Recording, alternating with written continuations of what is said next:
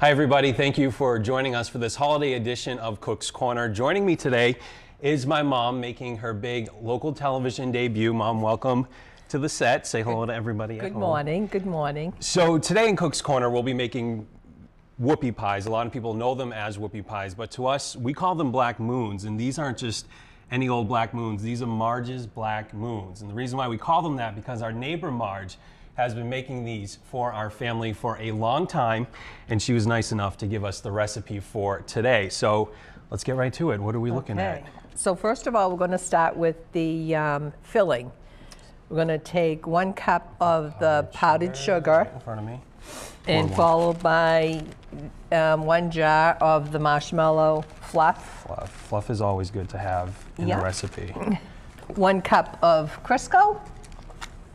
Crisco, is that like Crisco oil? What is that? Crisco oil, but it comes in a bar. Okay, so you just cut that. Just cut that. Fill it out. 1 cup, and then followed by, once I get the cup of Crisco in, a ½ teaspoon of vanilla. Okay, here's a spoon if you want to cut that. Grab the vanilla. Just ½ teaspoon? ½ teaspoon, okay. Yep. Then we will mix all of that together. Okay. And that is the cream filling. Okay. Once that's finished, you put it on the side. And so this is essentially what it would look like once it's done. We're working with TV time here today, so we're just trying to get it moving, but it's nice and fluffy. And once it's done, you just put that aside, right? Right. Because that's done and over with.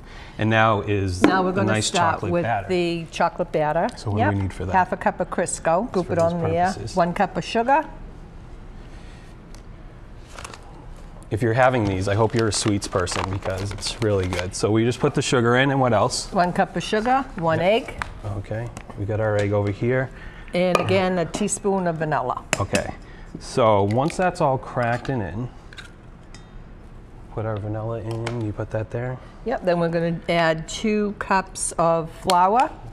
There. What did I do with the flour? Here we go. We'll just use what we have left here. Yep. And baking powder.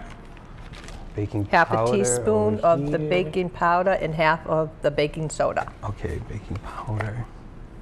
Put that in there. And then what else? The baking soda is this little guy? Yep. Okay.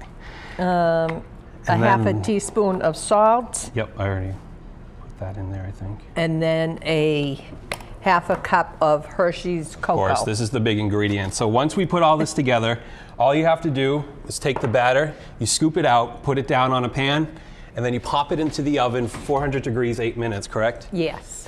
And this is what they come out like, nice and easy. And then you just scoop the filling inside each one, and then over here is the finished result. You got them right here. So we're gonna taste these real quick. Look good to me. Cheers. Now I have stuff all over my teeth, which is what you don't want to do if you're going to start a conversation, bite one of these. But happy holidays from our family to yours, and have a great New Year. Merry Christmas.